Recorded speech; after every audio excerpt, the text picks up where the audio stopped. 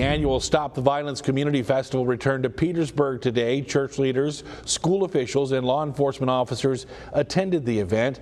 It was held at the Third Baptist Church. Organizers say they hope to reach and help at-risk young people through the festival.